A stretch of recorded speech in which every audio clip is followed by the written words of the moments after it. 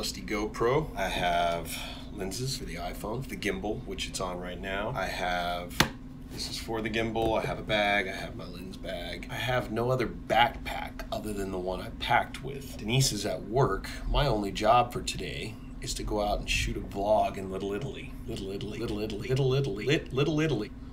It's a tough one to say. My problem, though, is if I take my big backpack, it's gonna be kind of clunky, and I'm planning on riding a scooter. This is what you call first world problems. So, I think we're just gonna roll with this. Just this guy. My phone in my pocket, no gimbal, no lenses. We're gonna be less with more. We have to get on, we have so much time and so little to do. Strike that, reverse it. Yep, we're gonna be less with more.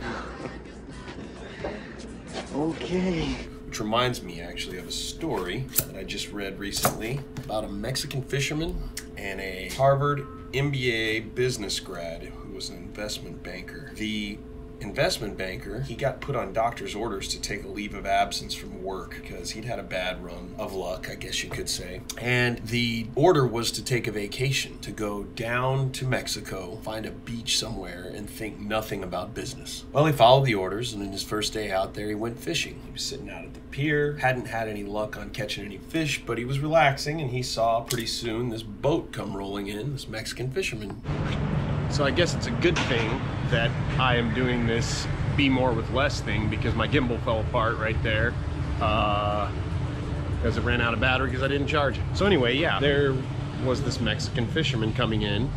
Oh, hang on here. Oh yeah, we're gonna do that.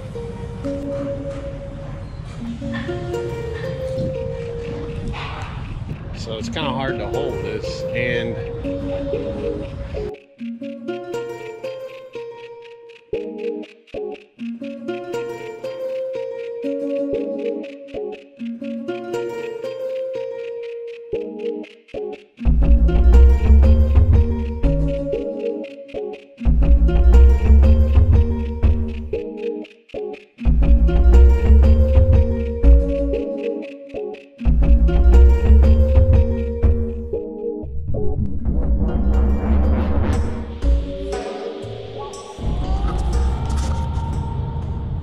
so our Mexican fisherman comes in. The businessman watches as this fisherman rolls in, and as he gets to shore, he pulls 3 big yellowfin tuna off of his boat. Obviously, the Mexican fisherman knows what he's doing, and the businessman doesn't. So he approaches him and asks him how long it took him to catch those 3 big yellowfin tuna. The Mexican replies, "Not very long." So the businessman asks him, "Why didn't you stay out longer and catch more fish?" And the Mexican man said, "Well, I've got all I need for today. So it only took you a couple of hours, so what are you gonna do with the rest of your day?"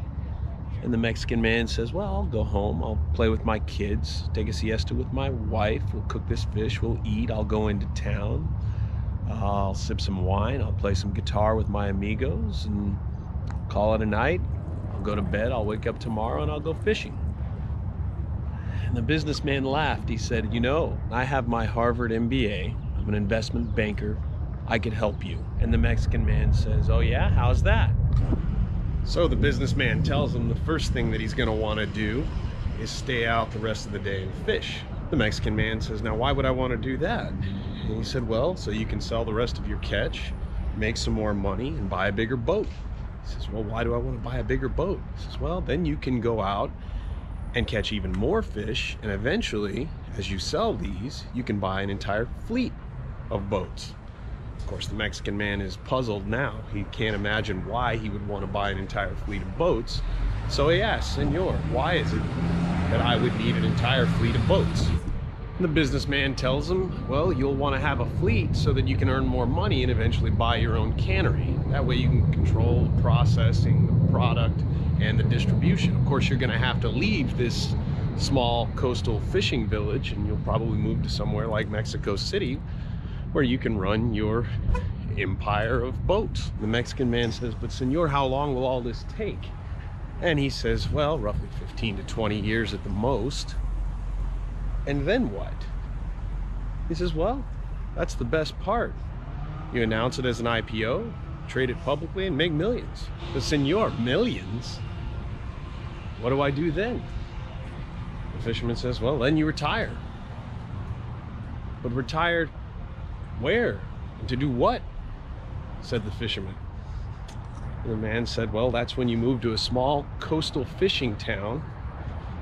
You fish for a few hours a day, you take your catch home, you play with your kids, have a siesta with your wife, cook your dinner, go into town, sip some wine, and play guitar with your amigos.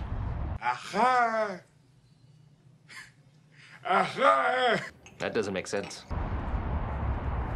So in the midst of talking, I passed it, but now I'm back.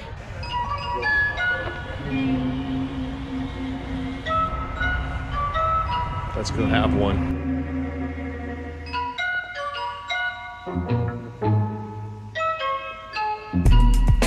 Up jumps the boogie while the bees with a black hoodie and baggy jeans. Got that heat for the rap fiends, hood rats and queens, cats in the streets. To the brothers who practice their deans. Team reign supremes, plain to see. CH lace the beat, now I'm saying my piece. All right.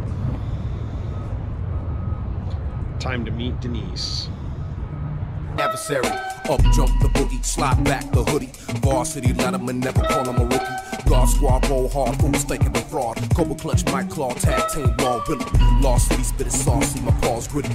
Pink, lost the stallions, they start pretty. All on medallions, along. There you go. There's a Shake Shack. Look. Bright ideas I had while drunk. Oh, look at that cool light. Look. Well, it's the radioactive rap cat, make you stare, we can find a high fidelity rap tracks, minus the chronics. I hit you with intense intentions, inevitably increasing your level of suspension. Question like drop, but this ain't no disco rap. The sax not done with the kick, clap, kick, clap. Man, that shit's just whack. When I bust tracks, the wax comes from dusty racks, and it gets love from raver girls to busty hags. It's a bumpy road, but still it's a must we grab. Microphone. And then we grab our Johnsons on stage like Cool G rapping out loud. We're on a rampage, paging Mr. Herman Sack's big top adventure. Stuck to our joints like elderly comes to dentures. Venture back in time with us like Michael J. Fox, where we get deaf and rock the spot. Okay, hop. This is James Coffee. Cheers. Here's mine. Cheers. Whoa, Cheers. yours looks really good. I got some steamed milk. Oh man, You should always ask for steamed milk. By the way, you'll love it. Okay, It's steamed like that. milk from here on out. So we're walking in. I trip over the curb walking in. My shoe catches. It happens a lot to me, but anyway, it happened in front of people, so I was still kind of wearing that off. And as we're walking in, Denise is going to show me A mug behind this window pane, which it ordinarily, yesterday when we came here, it was open. You could walk in the shop. And not today. She walks straight into the window pane. Whoops. I just told them the story and they were all, oh no.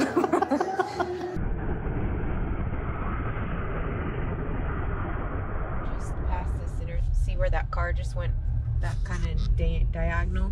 All right, tell them where we are, man. We are on Coronado Island. My dad loved this place. When we lived in LA, he used to come out here for work and tell us to come meet him and go walk up and down the beach and go to Hotel del Coronado. So we're doing that today in honor of Daddy-O, and we're gonna go enjoy some vitamin C. Vitamin D. C, S-E-A, get it? Oh. Vitamin C.